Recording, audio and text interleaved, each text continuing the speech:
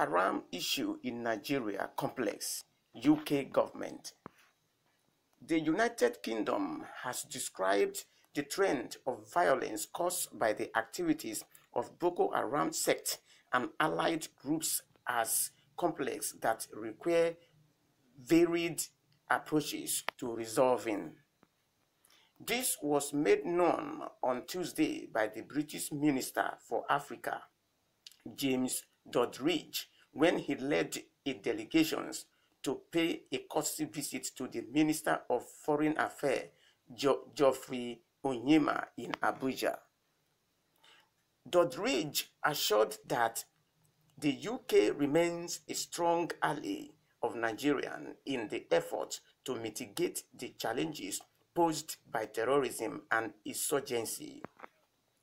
He stated, "This situation is massively complex and no partnership is going to resolve the multiplicity of problems, whether it is Boko Haram or Daesh or a number of other issues.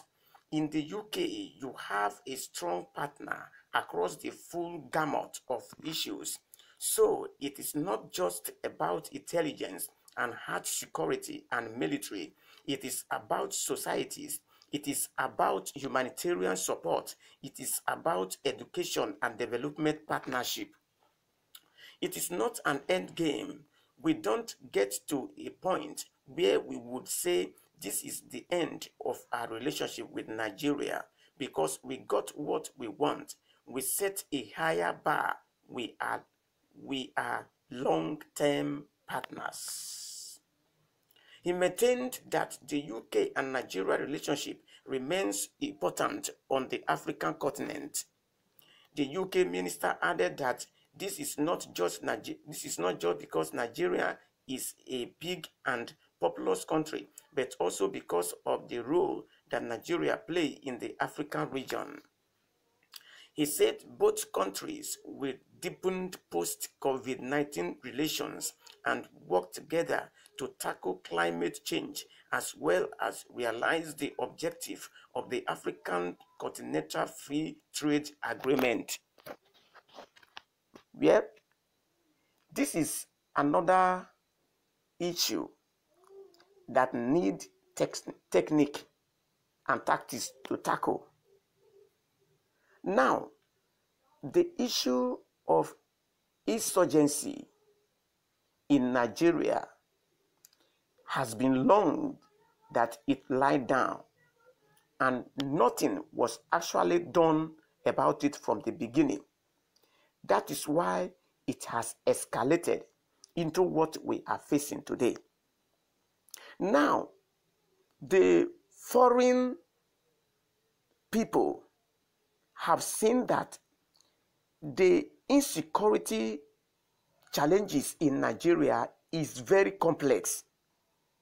So it's not a simple matter that one nation or one country from abroad can come into it and solve it immediately, as Nigeria thought.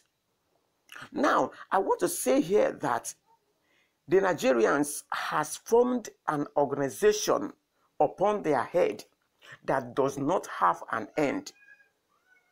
Now, when these things start from the beginning, the only leader that I saw that was going here and there trying to quench it down was the former President Goodluck Jonathan.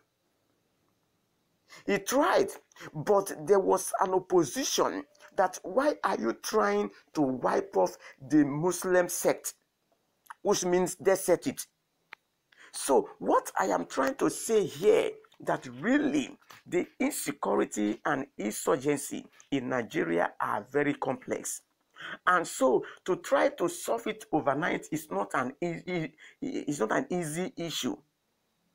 So, but if Nigerians can stand and begin to take a positive step, I believe they will overcome it within a time. You see, there is no country of the world that have no challenges. They have. But it's like the one Nigeria is facing has become complex. It has become delicate that no one knows what to do.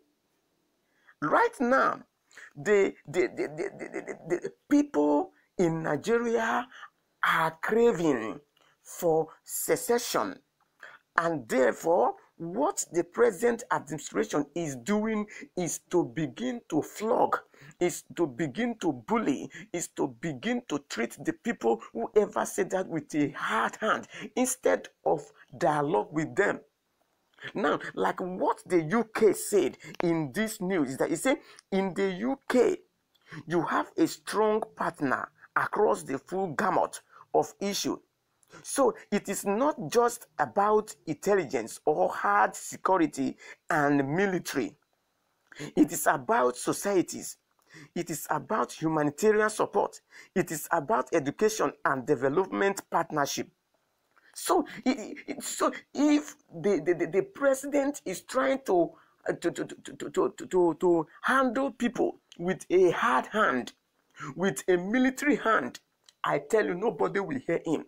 The more he tried, the more people will resist and revolt what he's trying to do, most especially when he places one tribe over another.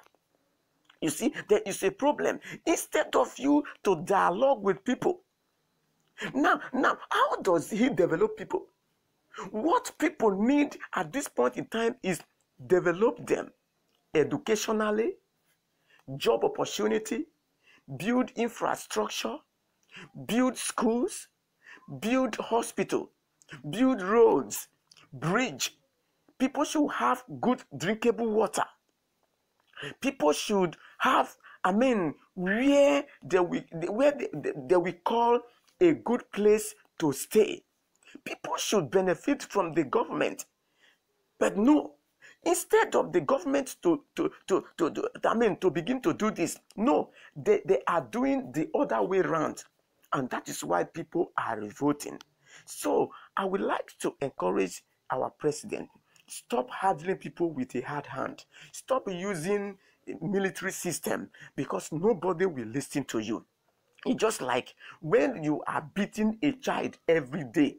One day the child will hold the cane and say, "Daddy, what is happening?" So that is what is happening to Nigeria. Thank you.